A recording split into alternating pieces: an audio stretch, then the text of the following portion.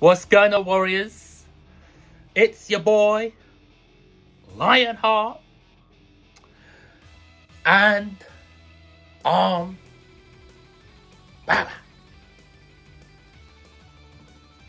Feels good, man. Crazy. Deadpool 3. So Ryan Reynolds, yeah, he must have put out a tweet where he was just saying Deadpool 3, they're a bit lost at the moment with the production, everything that's going on. But I do have one idea, and it had Hugh Jackman walk in the background. And then he said, fancy playing Wolverine one more time? And then Hugh Jackman's like, sure, Bob. Or something like that, right? He said something that is very Wolverine-like, right? Bro. Oh, shoot, man. And then he did another tweet. This was a couple hours later, right? Where Hugh Jackman was sitting down with him and they were trying to explain why Wolverine is here. How can Wolverine come back? Because, you know, he died in that movie, Logan. Came out in 2017. Yeah. What's happening? And they explain it in the best way possible. They say a whole load of nothing. They're there. Like, they have like a little bit of a talk. And then as they say, now we're going to explain why Wolverine is here, how he can come back, and what is going on. Then they start talking.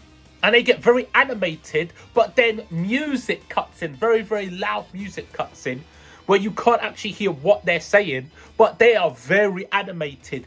And for me, that's perfect. That says everything I need to see and need to hear. It's Marvel, baby. Anything can happen. The multiverse? Wasn't Logan set in like 2029?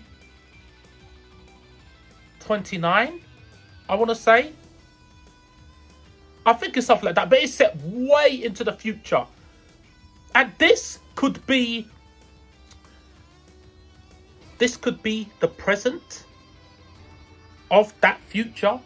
This could be an alternate timeline or ultimate multiverse to that. Logan could have happened in a different multiverse with a different reality or a different timeline or a different multiverse. That does not have to dictate what happens, all because of the multiverse. So Wolverine is in Deadpool 3. Let's go. Oh my goodness. I love that. So that was me just reacting and just telling you guys, can't believe it, amazing.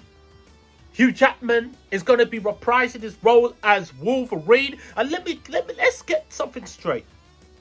I have always liked Wolverine, Hugh Jackman. I mean, I think his movies have suffered from having not good producers, not good directors, not good executive producers, not good art direction, not good fight choreography, and I would say, most importantly, their refusal to do an R-rated, not even 18, or not even 15, or it might have been 15, one of the Wolverine movies, but they haven't even, they refusal to do R-rated. That has been their one issue. In every single Wolverine movie, Hugh Jackman has always been godlike, but the movie itself has been absolute garbage. Hopefully, now this will change. Now you know, Deadpool, R-rated movie, hella successful. Everybody loves Hugh Jackman. Everybody loves Wolverine.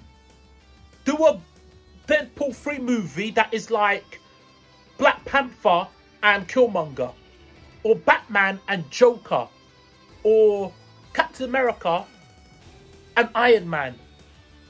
A movie where both characters have time to shine. It's not like one character dominates everything. You're going to have a character that tells the story and screen time of both characters. If Deadpool 3 is like that, it's going to be incredible. Mate, I cannot wait. I've not been this hyped for Deadpool since the first Deadpool. Since they released that trailer, that CG trailer. You all know what I'm talking about. So, yeah, excited. Hype, Hugh Jackman is back. Please be R-rated. Don't be afraid of your own shadow. Let's go. And we here. And one thing I just want to let you know. I know that the camera is a little bit different, right? So tell me what you think about it. Do you like the way the camera's being shot? If you don't like it, we can change it back. But if you like it, we can keep it like this and, yeah, go from there. So, Warriors, I want to say take care, stay blessed, thanks for watching, and I'll catch you in the next one. Laters.